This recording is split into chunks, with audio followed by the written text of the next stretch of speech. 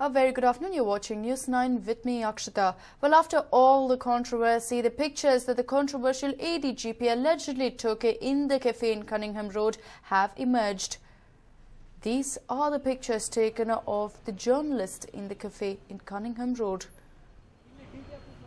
In fact, these were the pictures discovered in the ADGP's mobile phone that we do now have access to. And as you can see, the pictures are very, very obscene, to say in the least. Of course, we understand that the two girls were sitting right opposite him, and it is alleged that he took the picture. Now, while this picture has emerged, the ADGP, of course, in the past has gone on to state that the person who took the phone from him, who's been identified as Sridhar, clicked these pictures soon after he was taken in to High Grounds police station. What is the truth? Well, we'll have to wait for more information on that, but these are the pictures that have been discovered on the ADGP's phone.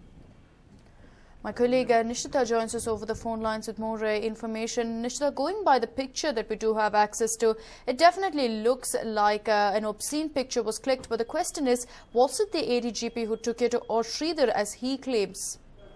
Well, that's right. In fact, that is the investigation being carried out at the moment. He claims, according to what the ADGP has to say, he did not have possession of his phone for a very long time, and that is when, because this entire issue has been a conspiracy, the phone has been taken and the picture has been clicked just to malign the image of ADGP P. Ravindranath.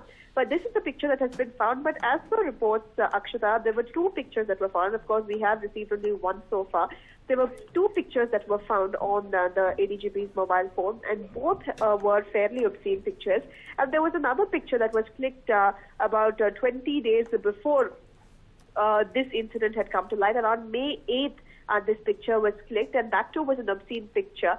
So keeping all this in mind, the ADGP seems to be in a tight spot at the moment. But of course, as per his claims, he has not even clicked this picture, and that the picture itself has been clicked by that man Sridhar in question, because the phone was not in his possession, and that the phone was given to Sridhar by the police official himself instead of taking custody of the phone. Now, these are the details that have been given out by P. Ravindranath. Now, he certainly seems to be in the back foot as of now, after the allegations that he hurled against Raghavendra Oratkar were proved false. The investigations gave him a clean sheet. He was forced to withdraw his resignation, as the investigation said that there was nothing wrong that Raghavendra Oratkar had done, and that he had not violated any law, and that he had not discriminated against P. Ravindranath.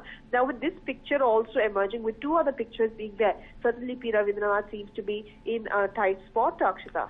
Absolutely, Nishita. All this while, of course, he has been pleading innocence, but with these pictures now being released, the CID will definitely have a lot of investigating to do. They've, in fact, we understand, sent his phone all the way to Gujarat to the forensics team to find out exactly what time this picture was clicked, and maybe that will give us clues as to whether, in fact, he took the picture, or, as he claims, the other man, Sridhar, took the picture.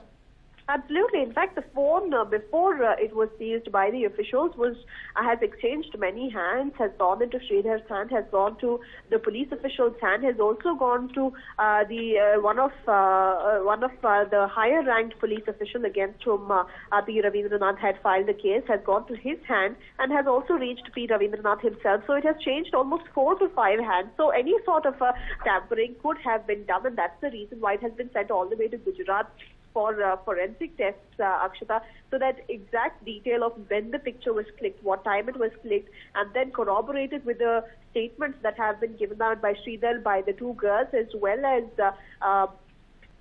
P. Ravindranath himself, corroborated with these details, and then probably come to a conclusion as to who exactly clicked the picture. But certainly, if this picture is indeed clicked by P. Ravindranath, and if he's the one shouting on top of the hill that he is innocent, then certainly a huge embarrassment for the police department as well, and something that P. Ravindranath should be held responsible for, Akshata. Right, Nishita, thank you so much for joining us with all those details. But this is the picture that has been found on the former KSRP ADGP, Dr. Ravindra Nath, on his phone. And of course, they will have to conduct further investigations to find out whether it was Ravindra Nath who clicked this picture or the other man who took his phone from him, who has been identified as Sridhar. Remember, Sridhar is said to have had custody of the ADGP's phone for quite some time. So if in fact the ADGP is saying the truth, that it is a conspiracy, we could be looking at some startling details being discovered. No doubt this is a very obscene picture, and with this picture being found in the ADGP's mobile phone, he may be in a spot of bother. But keep in mind that in the past he's not exactly stated that there is no picture on his phone. He stated that he did not click it, and that there's a huge likelihood that whoever got his phone soon after, for the many hours that his phone was missing, could have taken that picture, could have planted the picture in his phone. The CID as of now has sent the ADGP's phone to Gujarat, where in fact they are going ahead and conducting investigations to a forensic team who will discover exactly what time this picture was taken, and that to a large extent will help determine exactly who took it. Was it Ravindra Nath or someone else who took the picture and put it in there to frame him?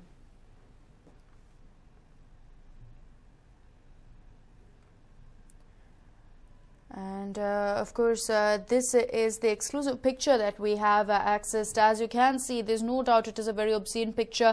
The question is, will the ADGP plead innocence? Will he state, of course, that someone else took this picture, or even state that it was a picture taken by mistake? And no doubt, seeing this, there will be a lot of people who will doubt him, who will say that yes, he is definitely guilty. And no question, this picture comes as a big blow to him. But we will have to wait and watch to see how it pans out, how the investigations do in fact go forward, and whether it will reveal if the ADGP is guilty or not. What we also need to keep in mind is that during the course of the investigations, it is understood that the CID also found an other similar obscene picture on the ADGP's phone, which was dated back all the way to March 5th. So no doubt that also will lead to quite a bit of scrutiny and questions with regards to whether the ADGP is guilty or not.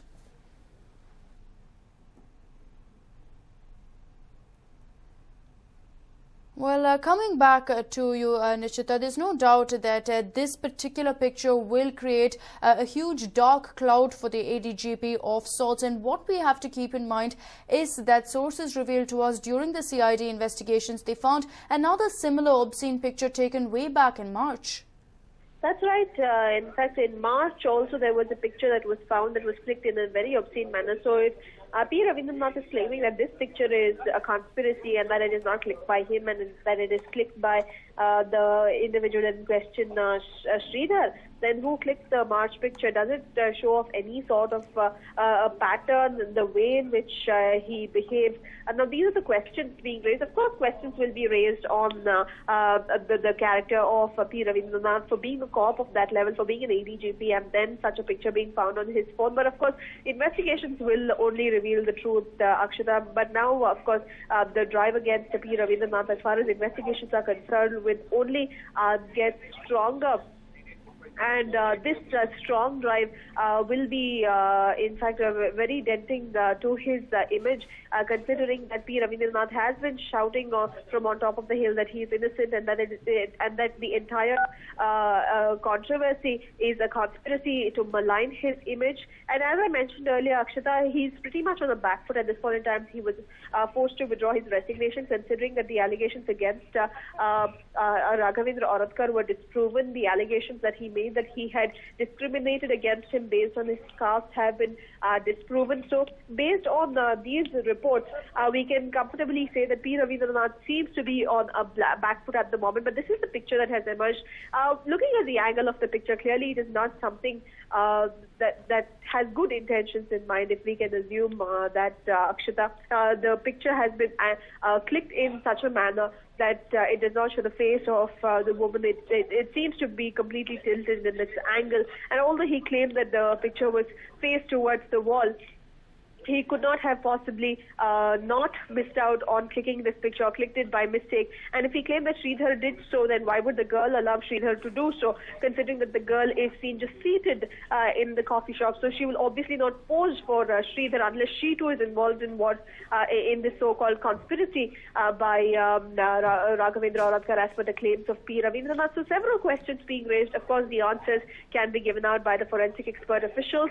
The answers will be given out by the investigating officials themselves, Akshata. Absolutely, Nishita. Thank you so much for joining us with all those details. No doubt there are a lot of questions in this case, and with this photo emerging, a lot more curiosity as to exactly who is responsible for clicking this kind of an obscene picture. No doubt whoever is responsible will have to pay the ultimate price, because it's very obvious going by the picture that it was very intentional. The girl's picture, in fact, you can see that her face is not taken. It is clearly very, very obscene. So, of course, whether it's the ADGP or whether it's someone else, that only the investigations can reveal. But there are certainly a lot of question marks as to how this kind of a picture could be a conspiracy, how he could have been framed, considering, of course, the ADGP claims that someone else took the picture. What we have to keep in mind is that you can clearly see in the picture that the girl is seated in the cafe, and she is seated in the exact same angle that we noticed earlier during that incident, that the ADGP was seated right